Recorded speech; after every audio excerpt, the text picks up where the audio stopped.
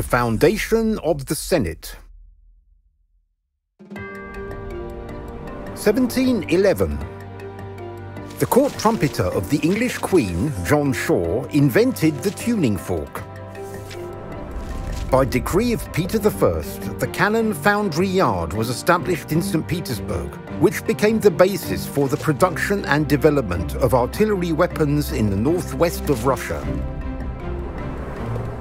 Moscow. Peter is 38 years old.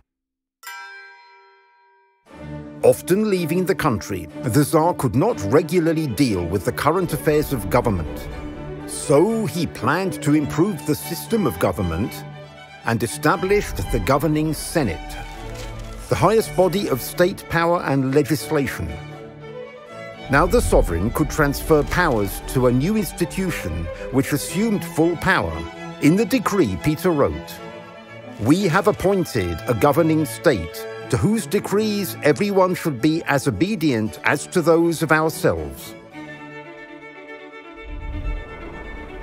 From the first years of its foundation, the Senate took care of state revenues and expenditures, was in charge of the order of service of the nobility, and was a supervisory body for the extensive bureaucratic apparatus.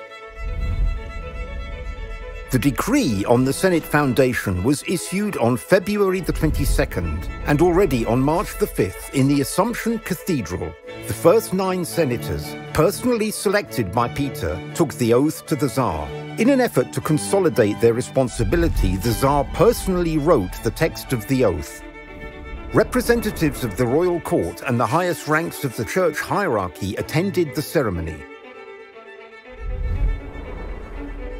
Here is a copy of the painting The Foundation of the Senate, created for the bicentennial anniversary of Peter the Great by the artist Mikhail Bocharov.